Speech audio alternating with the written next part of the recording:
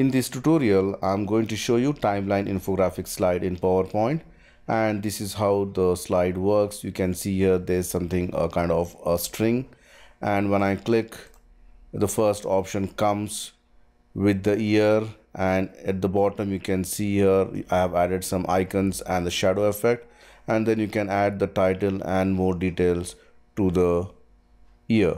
Then next it will show me for the 2016, then 2017, 2018, 2019 and 2020. So let's see how to do this in PowerPoint. Add a new slide and change the background to the gradient fill and zoom out. Then go to Insert, Shapes, select an oval shape, draw the oval shape, something like this much size. Shape outline, make it no outline. Right mouse click, go to Format Shape and increase the transparency level. Select the shape and press Ctrl D to duplicate, and for the time being I'm just going to change the color and just put it over the top of the blue one and make sure that this is what the blue will be visible. Select the blue and then the orange one, go to Format, Merge Shape, just say Subtract. So you end up getting this much size, and then go to Insert, Shapes, select a rectangles. I'm going to cut the one which is outside the slide. Press Ctrl D to duplicate, put it the other side of the slide. Select the shape, then the rectangle, merge shape, say Subtract, and then again select this, merge shape and say Subtract. So you got this shape. Select this shape and go to Effects, 3D Format. The top bevel, select the first one which is the round, and you can give some shadow effect, maybe shadow effect which is offset bottom, and you can change the color to somewhat a gray color, something like this.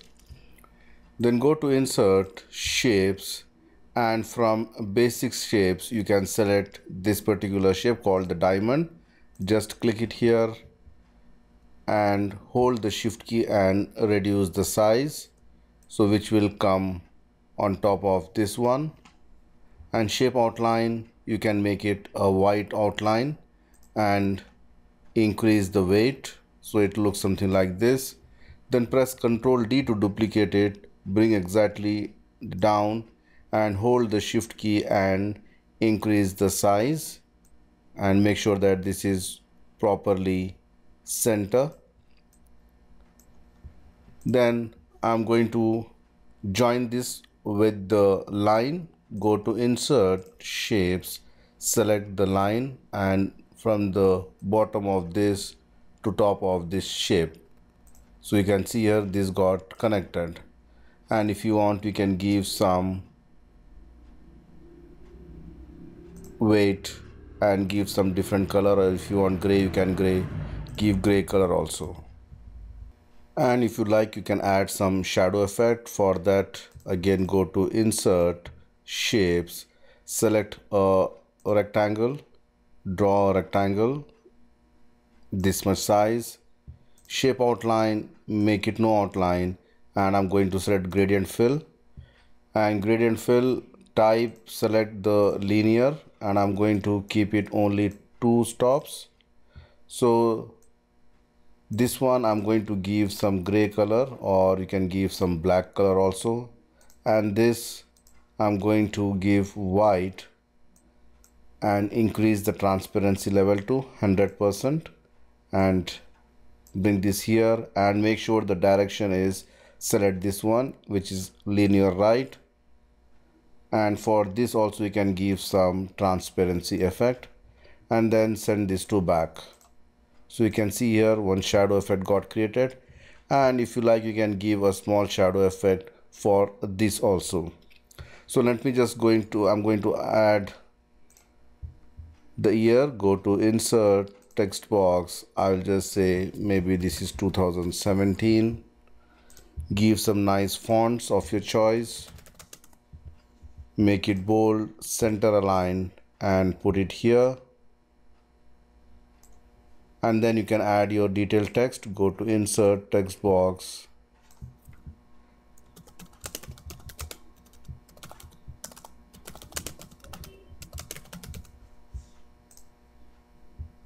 Again, reduce the size. Maybe if you want, you can give some gray color. You can just put your text here, and you can add some icons to it. So icon, I'm going to add it later. Now I'm going to copy this shape 3 or 4 times here. So you can hold the shift key, select one by one by holding the shift key, or you can just simply drag the mouse over the objects and release it. So it will select all. If you want, you can group it. For the meantime, Control G to group it and Control D to duplicate it. And I want one here, Control D again, one more here, and Control D again. You can put one more here. So let me just arrange it properly, give some equal spacing, and then I'm going to ungroup all.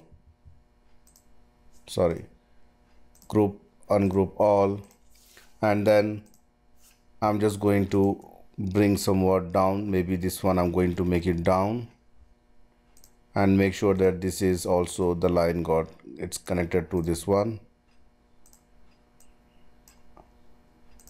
and this also.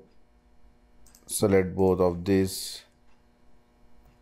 I'm making it more down, and just make sure that the line is getting connected to each of these. Now you can see here I've added 4 years. So let me just change the year number, 2019 and 2020. And then you can just change the color as per your own requirement. So I'm going to select some gradient fill, and gradient fill, again I'm going to use only 2 stops. So first stop, I'm going to select, go to more colors, and you can just select some good color of your choice. Maybe I'm going to select this orange, and type, I'm going to use linear, and I will select maybe this. And for this, I'm going to select maybe a kind of this color. So you can see here. And then I'm going to do the same gradient for this also. Just click F4 so that it copies the same. I'm just going to click F4 on all the objects. F4 means it's repeating. So I'm just going to select this, and then I'm going to change the colors one by one. For example, I want this color here. Again, press F4 key. Again, then I'm going to select this. I'm going to give maybe some purple. You can see here, and this color, I need some light pink. So you can see here the same colors we can use.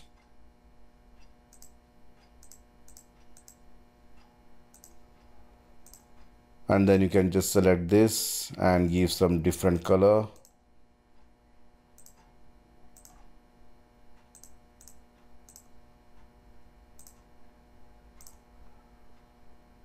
And just you can copy paste also using the format painter. You can just click it here. So you can see here now I have added some very different colors, and then you can add some icons. Go to insert, click on icons. For this you need to have an active internet connection, and just select any 4 icons of your choice depending on the requirement, and I'm going to give as 0.4 height and width, and just copy onto each options.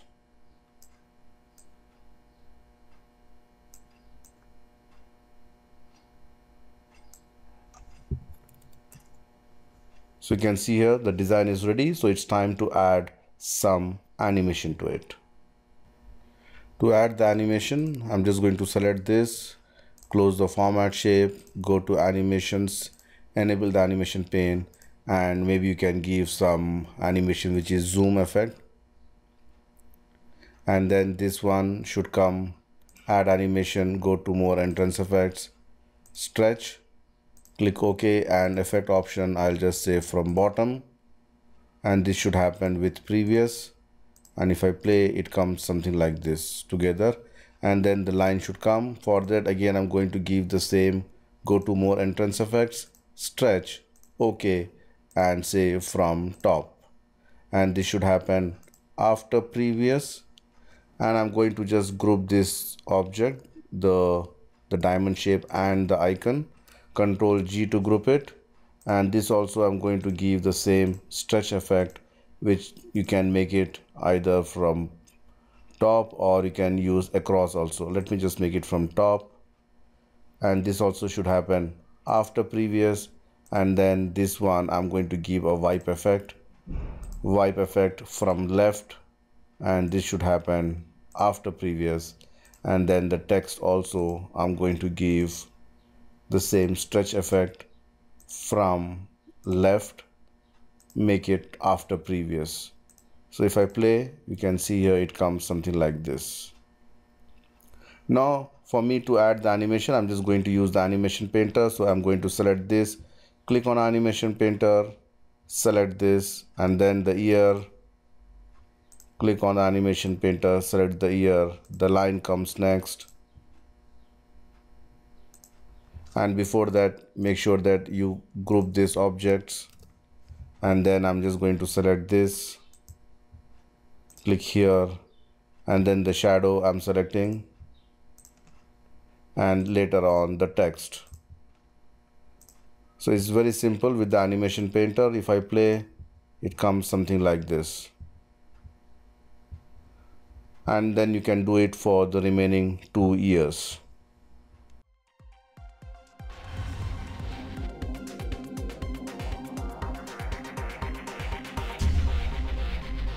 That's it from me, friends. Thank you for watching my YouTube channel, and don't forget to subscribe PowerPoint University.